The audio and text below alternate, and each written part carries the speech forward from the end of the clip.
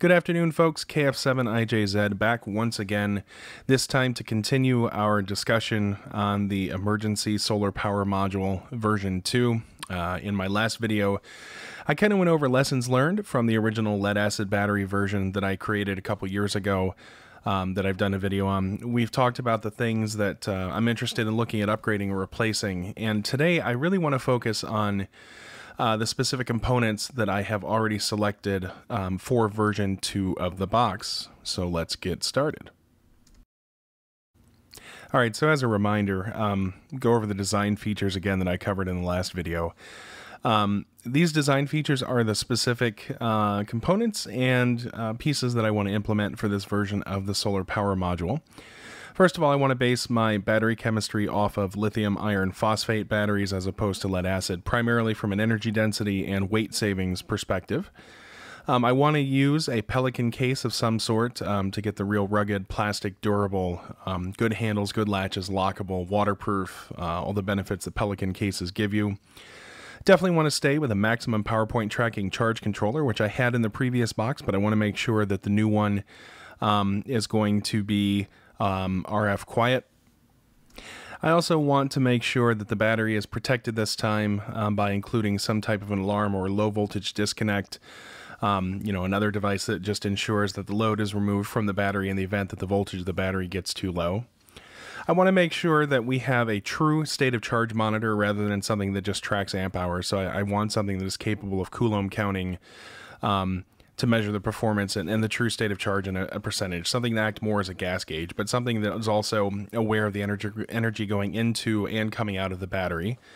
And then finally, I want to include some waterproof or water-resistant service sockets for like 12-volt cigarette lighter USB, and also I want to try to figure something out for Anderson power poles. All right, so for the battery pack itself, I have chosen GBS cells, and these are Chinese manufactured cells, but they're sold by an organization in Arizona called Elite Power Solutions, and I came across these cells through forum posts and some information I found with the electric vehicle market.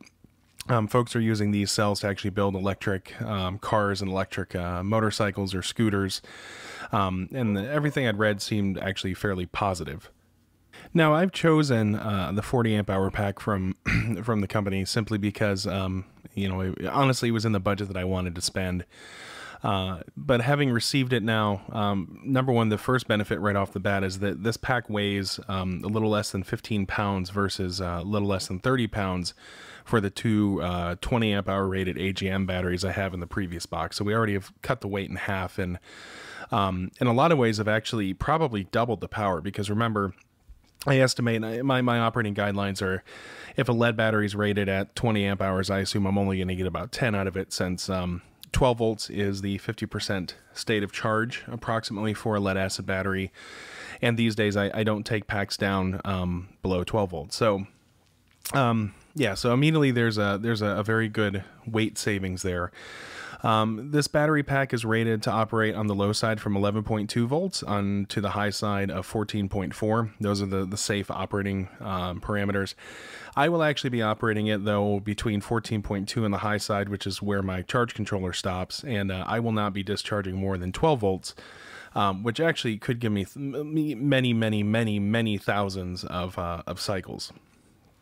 Overall, as I mentioned previously, there's a better Pukert performance. In other words, as the rate of discharge and the current increases for discharge for these batteries, you're not losing as much capacity as you would through a lead battery. And lead batteries, Pukert factor, I think, is 1.25, and lithium are generally considered 1.1. Now, granted, there are more delicate management requirements. As I mentioned, on the low side, we can't let the pack get below 11.2 volts total, but again, I intend on shutting everything off at 12, which should give us some headroom, or I should say floor room. And then also that we got to prevent it from overcharging, which the cell balancers will help do, as well as the charge controller cutting off at 14.2. The cell balancers also will kick on when any individual cell gets above 3.55 volts, and basically it just turns on a transistor and dumps the extra power as heat, so they're top balanced. And they're discrete, and each one installs, you can see in the picture, between the positive and negative terminal of each cell. There's nothing intelligent about it, though. There's no communication. There's no true battery management system. They're all just discrete components. All right, for the case, I have selected a Pelican 1430, which is a top-loading Pelican case that comes with the pick and pluck foam. What I've been able to do is install the battery with the foam. I've pulled out the pieces so it will fit in the middle, and that's nice because it keeps the battery from moving around inside the box, and gives a little more shock protection. Most importantly, this case is waterproof when closed, and again, I got some comments from folks that I kept talking about waterproof, and really, I'm not trying to create something that's truly waterproof. I'm not going to try to submerge this, and try to go for an IPX rating or anything. I really just need it to be able to last in the rain and not get, destroy itself in the event that it does get stuck in the rain. Overall, the plastic is a much heavier duty plastic. I don't know what plastic Pelican uses, and I apologize, I should have researched that, but it is definitely it's heavier duty, less flexible, and certainly a lot thicker than the MTM spud cases.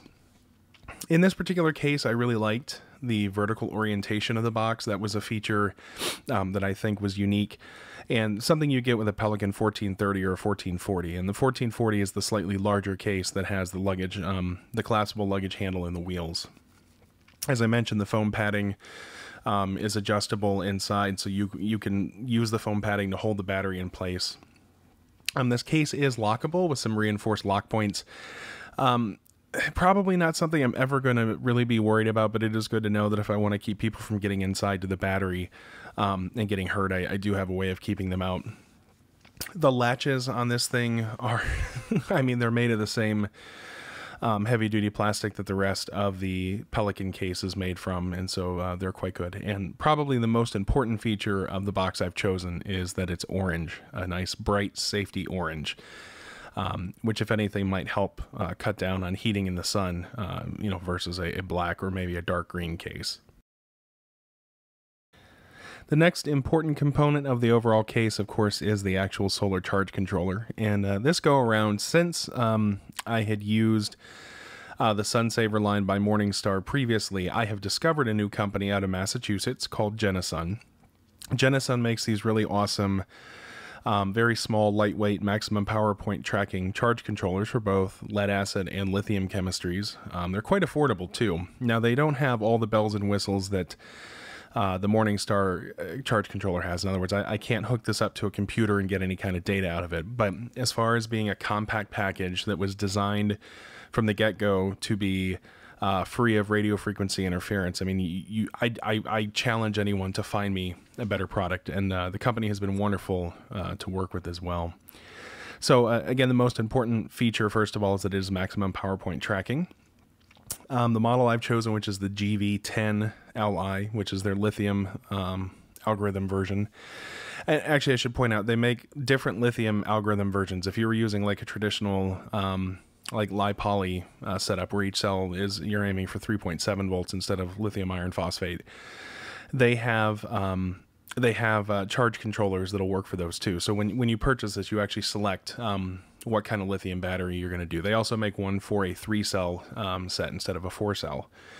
So this is, again, the GV10Li, rated for a maximum of 10 amps of charging current. It is absolutely radio frequency interference free, which is wonderful. Again, it's small, compact, fits in the Pelican case quite well.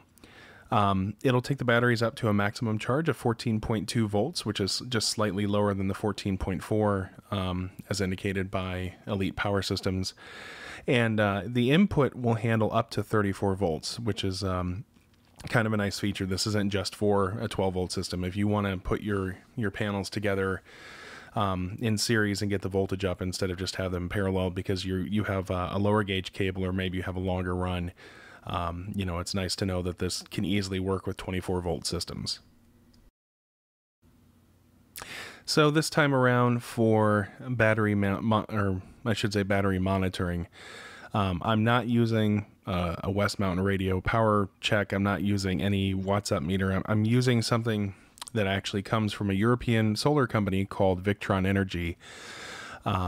and I think their presence in the United States is getting bigger and bigger, and they really have an entire line of solar powered stuff, from marine applications, small applications, to whole home grid tie and battery bank setups. But they're a company I was made aware of because of MJ Lorton, and he had a lot of Victron Energy equipment in his solar stuff in his videos. But for this purpose, I was considering two different monitors, one of which was made by Xantrex.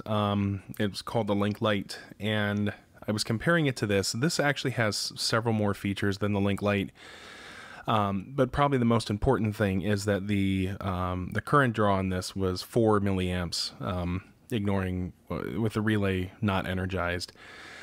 Whereas I think it was 7 or 11 for the Link Lite, and that was really ultimately the thing that sold me. Plus, as it turns out, the Victron Energy BMV 702 has a lot more features and is about $50-60 cheaper.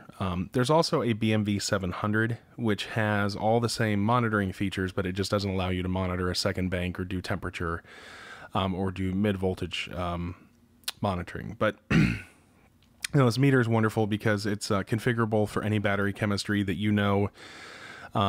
The top full charge voltage, the Pukert coefficient, and then the rough estimation of the charging efficiency.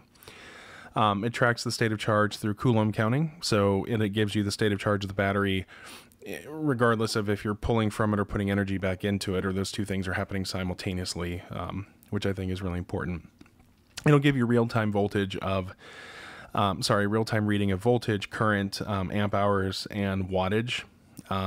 Just basic stats. And then it also tracks a lot of this data historically. And that's something I won't know really a lot about until I get it hooked up.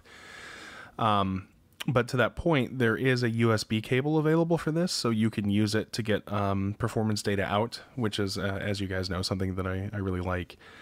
And then again, this one in particular has the ability to track, say, a primary bank and then a backup battery. Like in a marine application, you might have your shipboard power and then have a starter battery you want to track, or it can do a bank and temperature, which I picked up the temperature sensor. Don't know if I'll end up using it, but it was cheap enough that it's nice to just have.